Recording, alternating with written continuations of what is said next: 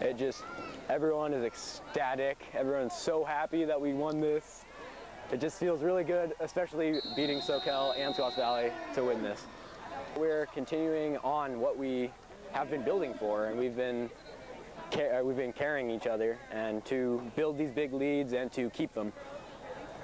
I really trust our offensive line and our running backs. You know, the offense that Ron runs, I mean, that's, you play some teams, they never punt the ball. Yeah. I don't care if it's 4th down and 8 down here in the 20, they'll go for it. Yeah. So, and it's just, you don't want to give the other team the ball. Keep working on what we've been working on. We build on it every year, or not every year, every week, and we fix up all the little small things, and we try to perfect on everything that we do. The next 2 weeks is we've got to get better, okay?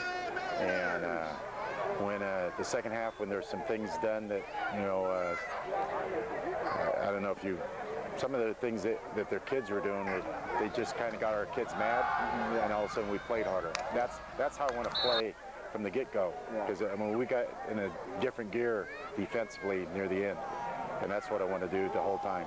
And it's hard. Kids are kids. You get up to an early lead, you know, you have a tendency to back off. And that's where I talked to him. I talked to him at halftime. I was getting mad at little things, and we're up 28-0, but little things beat us in the past few years.